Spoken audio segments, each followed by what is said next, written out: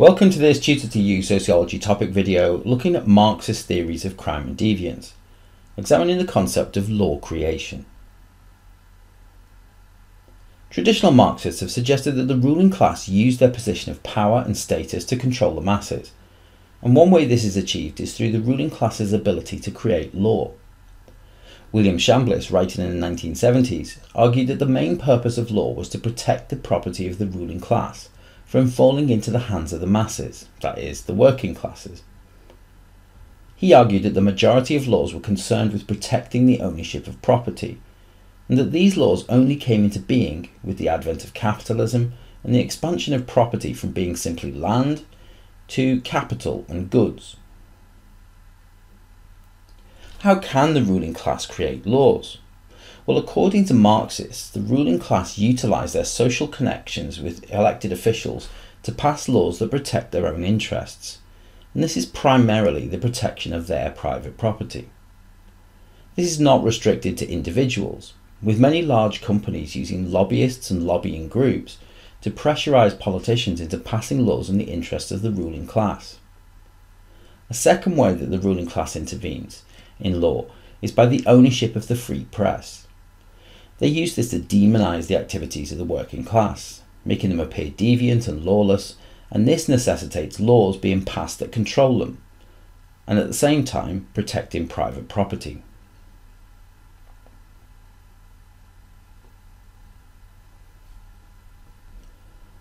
Laws also perform an ideological function for the ruling class, and this is further reason that they are involved in the creation of them. By criminalising the activities of the working class, this benefits the ruling class, as any resistance to ruling class ideology is seen as a form of deviance. The state will act on behalf of the ruling class and create laws to control trespassing, theft, or copyright infringements. This ensures that the ruling class can continue to make profits out of the goods and services that they provide. Snyder argued that as part of the ideological function of law, the activities of businesses are not regulated in the same way as the behaviours of the working class. And this is because the state is reluctant to pass laws that harm the interests of businesses, as they are aware that they need businesses to employ people, and high levels of unemployment don't win votes at the polling booths. Now, even laws that seemingly protect the interests of the working class eventually end up benefiting capitalism.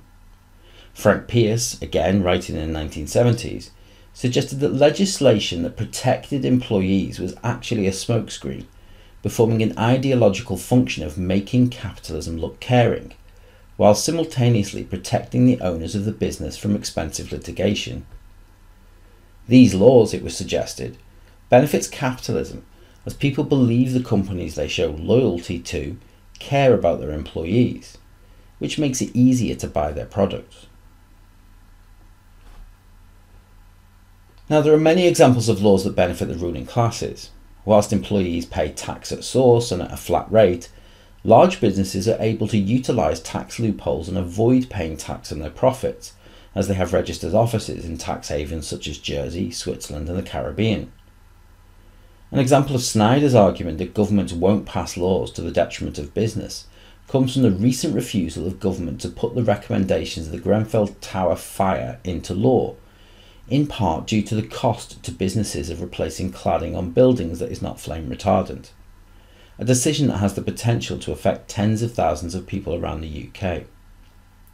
And a final example was the long proposed transatlantic trade and investment partnership, a trade agreement between the US and the EU, which would have allowed companies to circumvent standards on genetically modified food, and also allowed companies to sue governments if they tried to pass laws that were detrimental to their business. An example of this is Philip Morris Tobacco trying to sue the Australian government for banning logos on cigarette packaging. TTIP, as it was known, was postponed in 2016 and finally rejected by the EU nations in 2019. Of course, critics of Marxists would suggest that not all laws serve the needs of the ruling classes. Some laws are in place to create a harmonious society, such as laws against violence, theft and fraudulent activities. and consumer rights legislations that protect the rights of consumers. Although Pierce may suggest that this is a further part of the caring face of capitalism. That concludes this Tutor to You Sociology topic video on Marxist theories of crime and deviance, looking at law creation. Thanks for watching.